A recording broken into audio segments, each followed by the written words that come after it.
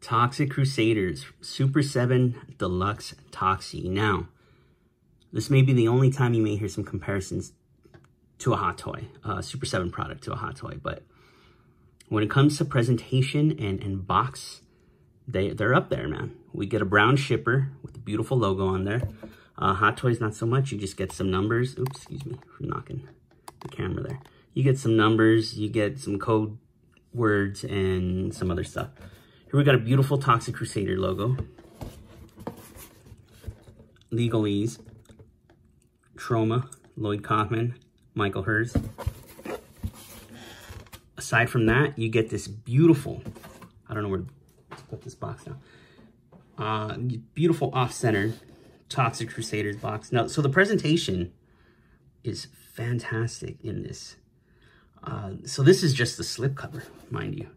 So you could see it's grouping over a hazard, a warning painted type box. Oop, spoiler there. Toxie was there. Super 7 logo, contents, 1 figure with accessory. That guy. Beautiful green slip cover.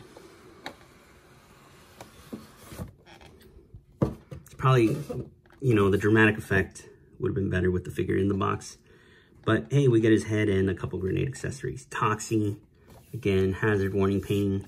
Toxic Crusaders warning, this package contains Toxie, the likable lumpy-headed hero.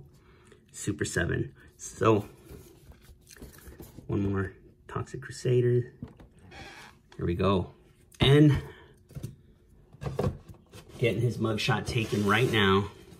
Toxie himself, which, you know, when it comes to Super 7, they nail these cartoony looks. We've seen it in their Masters line. We're seeing it with the Turtle line, although that's based off of the old toy line. Their Voltron, great shit, man. So let's take a closer look at this guy. All right, lights are on, and Toxie's here, right in front of us. Look at this detail. Now, again, that cartoony aesthetic, they just get it. They nail it. They aren't necessarily known for their articulation. And as you can see here, it's a basic presentation. So we'll take all this stuff. Let's just do it now. Blobby, shield, mop, and we got our Toxie here. So this is one of 2 heads. And I'll bring the other out in just a second, but let's just admire what's here. Look at that bandana. Great cartoony sculpt. Droopy eye. Teeth painted better than most Mezco figures. Nice bandolier. Can hold his mop. Nice little peg stand for Blobby there. Beautiful bright orange. Tank top, bandana. Wrist strap, wristband, sweatband. This would be a wristband then. No alternative hands. Some minor shading there from, you know, right at the bicep joint. So this tutu's all black. And I don't think the original figure came with a tutu. I could be wrong. Let's see. I think the tutu is from the movie. So these pants, torn pants, looking great with more of his gross warts and goiters on his thigh. Torn pants. Boots that he is literally dripping and oozing out of.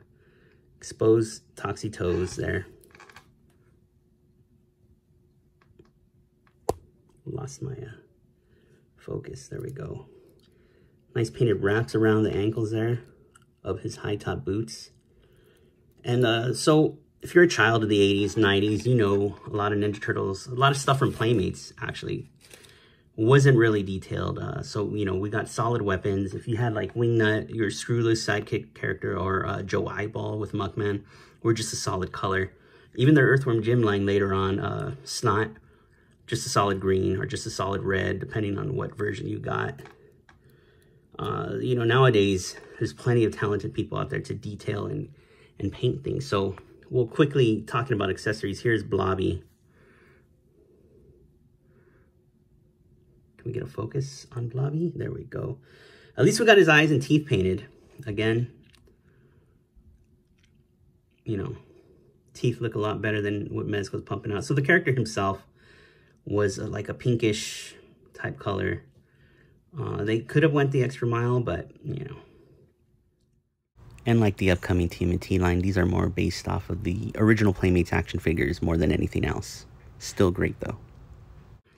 Other accessories, Toxic Crusader logo right on the shield.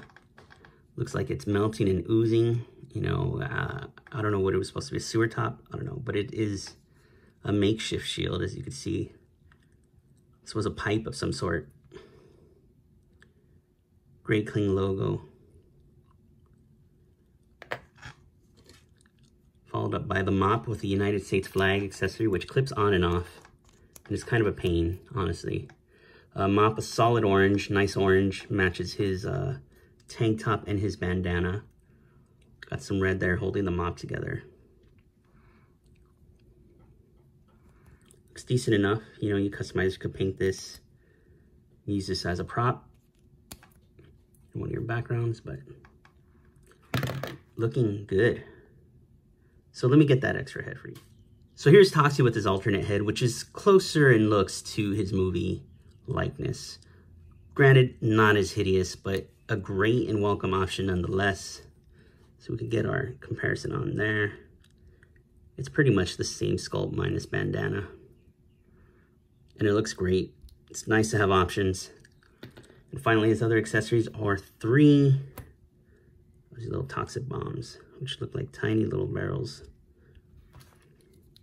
You could probably, and the original figure probably had it like this. So, you know, I keep referencing my memory. So I didn't, believe it or not, I didn't have Toxie. I had like Junkyard, I had No Zone, Major Disaster.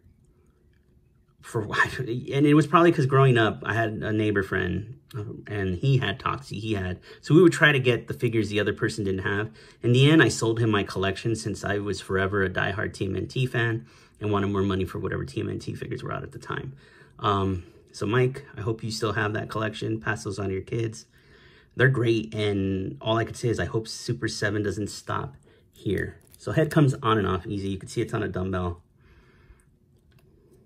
Why are you not focused? It's on a dumbbell.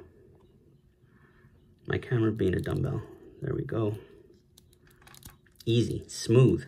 I mean, hardly any resistance, but a strong fit nonetheless.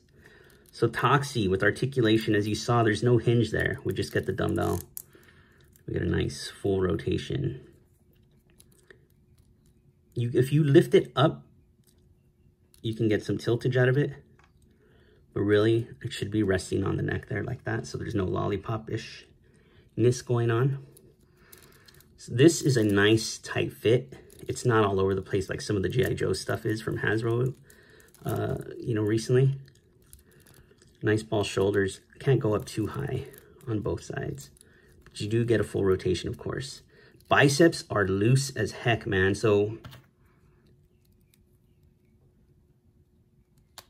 look at that. That is a bummer. I don't know if it's just mine. This might be everyone's. Hate it. Hate it. But you know, you can get them in some cool poses still with some fudging. Single jointed elbow, hinge and swivel wrist. And that goes for both hands. And that also, that looseness is absolutely in both arms. It's a bummer, but I mean, when a figure looks this good, I can let some shit slide. That I'm gonna let slide because I'm gonna have him hold the mop 2 hands if and when I put him on display. Like that. So, back to articulation. He's got a pretty decent ab crunch. No waist. This also is a separate piece and can go up and down depending on where you want to place it. So if you want to see both belts, I'm going to bring it down and cover a belt. Legs, pretty decent. No thigh cut though, but you do get a nice, you know, up here. You can see the joint there. Single jointed knee. Again, I mean, look at that. Super 7, again, not exactly known for their articulation. We do get a boot cut though, which is nice. We do get a hinge and we do get a pivot. fantastic, fantastic figure, man. I myself don't own a lot of Super 7 products, so comparison's going to be quick, but just get them here in hand. Probably want it like that. So there is a cool feature that I want to show you, but I don't think I can because I'm recording this in the daytime. So his eye does glow though. So maybe I'll get a picture of that. This eye, both big droopy eyes are glow in the dark. It's quick and dirty, not so painless look at Toxie. Really quick though, as mentioned, I don't have a lot of Super 7 figures, but those that I do are also cartoony and look like they jumped out of the television screen. So I have most of the Filmation line, and again, like Toxie, Super 7 just nails that cartoon aesthetic. I mean, look at that Skeletor head. How could you not? I really hope Super 7 continues with this line. Hopefully Toxie was just to test the waters. But as far as I'm concerned, in my toy circle and shops around here, Toxie's been sold out. I'm shocked that I even found this, and for a great price, retail price at that, from my D Pins in Anaheim. That's not a plug. I'm just letting you know where I got it. And so happy with my purchase. So happy that, you know, they gave a great price to us people who missed out on that Super 7 pre-order. So for those of you who don't know, real quick, Super 7 usually is like a make to order.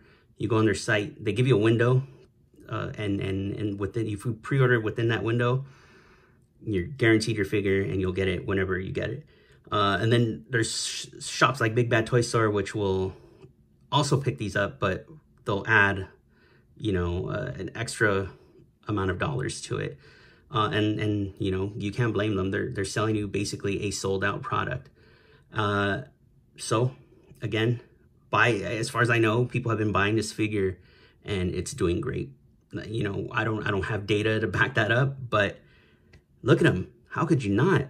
So if you see him for a great price, pick him up. I mean, I was already willing to drop 60, 70, 80 bucks on this guy. I mean, he's going for even more than that, depending on where you look. But I'm very, very happy with this purchase. This was one of the surprise purchases of the year, and another example of you just get more blown away than you expected when you take a figure out of the package. So thank you for looking. Thank you for watching. Not everything revolves around Marvel Legends. There are great action figures out there, and I'm going to try to cover more of those because I don't just collect Marvel Legends and Hasbro stuff. But please like, comment, subscribe. Let me know what lines you like to collect outside of Marvel Legends or Star Wars or Power Rangers. Let me know if you guys picked any of these up when you were a kid, for those of you old enough, or those of you who are old enough now to just reminisce and wish you were alive during our time and pick up the retro figures. Because I think the retro figures from Playmates, like a lot of most early Playmates TMNT stuff, are still aesthetically pleasing and look great in your action figure collection. So again, please like, comment, subscribe. I'll be back with more videos, and I thank you.